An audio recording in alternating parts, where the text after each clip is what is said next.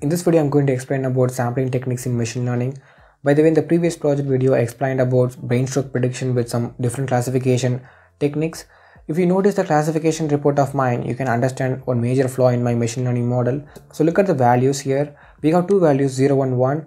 0 means the person is not affected by the brain stroke and 1 means the person is affected by brain stroke. Totally we have 1495 amount of data. So the report says that the machine learning model that I created is more biased towards 0 value because the model predicted 0 values more number of times compared to the 1 value. Our model is skewed too much towards the one side. We have to solve this type of issue. So it is a common issue in machine learning, so it should happen. If we leave our model like this, it won't perform in a new data. How we can solve this type of issues in machine learning? There is one concept in machine learning called sampling. Sampling is nothing but a technique that will help you to solve the skewness in your data. Basically, it will transform your imbalanced data into a balanced one.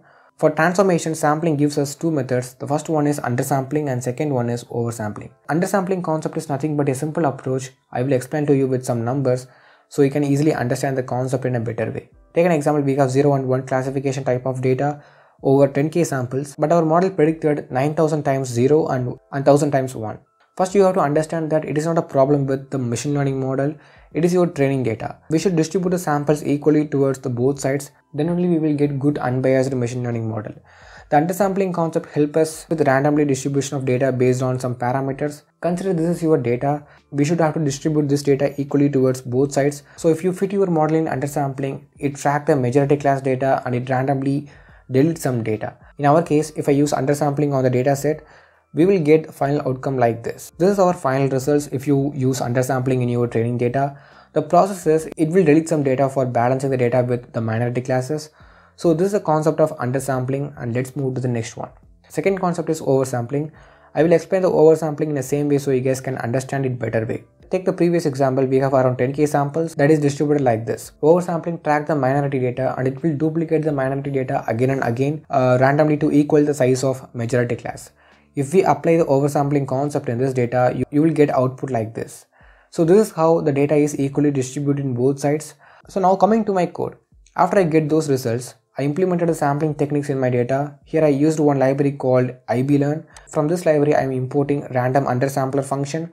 The purpose of this function is it will undersample your data. I already wrote a code here for undersampling, and the important thing is I set the sampling strategy parameter as majority. It means it will delete some random data from the majority class. See here I got the balanced data set after implementing the undersampling. Now this data is ready to train. Let's train this data in the random forest classifier.